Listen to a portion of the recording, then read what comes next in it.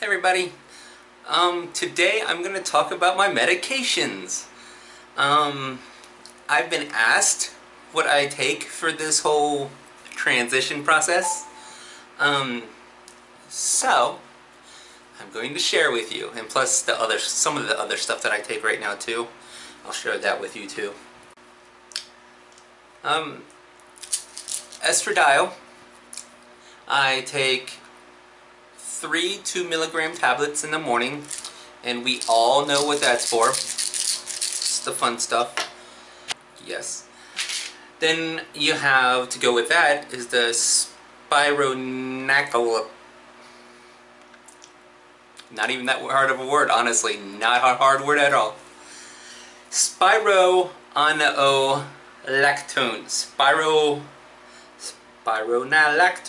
Spironolactone. It's 100 milligrams. I cannot talk. I cannot talk at all. Spironolactone. Spironolactone. Am I saying that right? I think I'm saying that right. Am I saying that right? I don't know. But it's 100 milligrams each. I take 2 of these at night before bed because this is the testosterone blocker. And my doctor, my endocrinologist, said take them before bed because that's when your testosterone comes out and plays. Well, he didn't say it like that, but you know. So back in the day, I had a surgery where there was a tonsillectomy. So they took out my tonsils, my adenoids, they shaved off the back of my tongue, they took some of the innards out of my nose, and ever since then, like, that was like the first time like I woke up from that surgery and I was ready to cry because it was like the first time I was able to breathe through my nose freely, and I was so happy, so happy, so happy. But now, I actually have problems with allergies, like crazy problems, where my nose feels stuffed sometimes. So I have that. So I have the little allergy tablets, just, you know, whatever. Then we have my issue with vitamin D that happened. I was prescribed 50,000 units that I was taking twice a week, but then that prescription ran out and I got right above the satisfactory point, or, well, where it was okay. So my levels are okay. So now I just take a 5,000 unit every night. Yeah, every night. So that's another one. Then the fish oil. I take 2 of these in the morning, 2 of these at night. When I first started on my estrogen and all that, this whole transition, my chances for diabetes went really, really high, really quick. So this is beneficial for that. So I listened to my doctor, and I take these now. Then, something that I'm very, very happy about, Sugar Bear Hair. I don't know if you've heard of this. I love it. Sugar Bear Hair. Sugar Bear Hair. But it's these little vitamin gummies. Let me hold one up for you. Itty bitty little gummy. But I take 2 of these at night. I chew them up at night. You're supposed to take 2 a day, so I do that. But I love these. To go with this, I make a hair mask. It has, the ingredients are shea butter, coconut oil, almond oil, castor oil, vitamin E oil, rosemary, peppermint, and something else, jagubu or something like that. Jagubu? But yeah, I do that. I melt the butter with the shea butter with the coconut, and I let that melt together.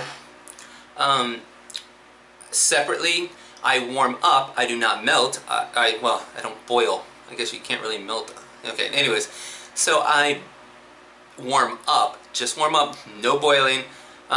Castor oil and almond oil together. Mix that together. Then, you know, you take all of them, you combine them together. You mix it all together. Then you add in the vitamin E, the peppermint, the rosemary. You mix it all together.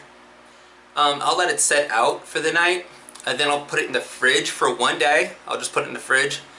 And then I use it in my hair. And I usually, the amount that I make usually lasts like a whole month. But I at least put that on my hair at least once a week. So, there you go.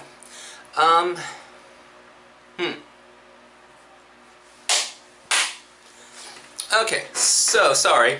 I had a nice little phone call just now. I got called for an interview.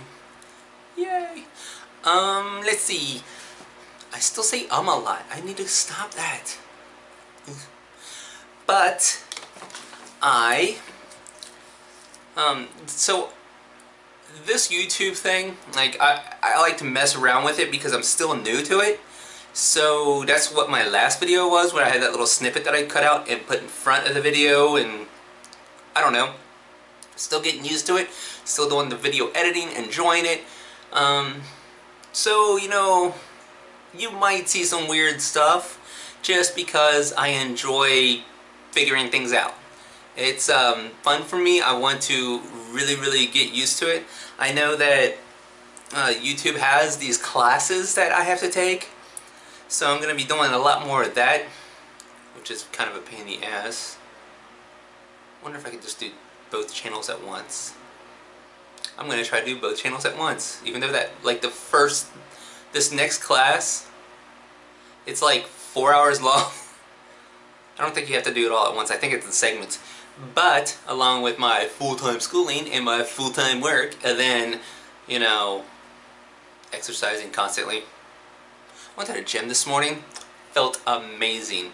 Came home, felt really tired all of a sudden. I was in a this is how I started out my day at work. I started out in a training class for 3.5, 4 hours. Very tiring. Wasn't hard, wasn't difficult. I enjoyed it, but not really what I wanted to start doing after I haven't got much sleep. Yeah,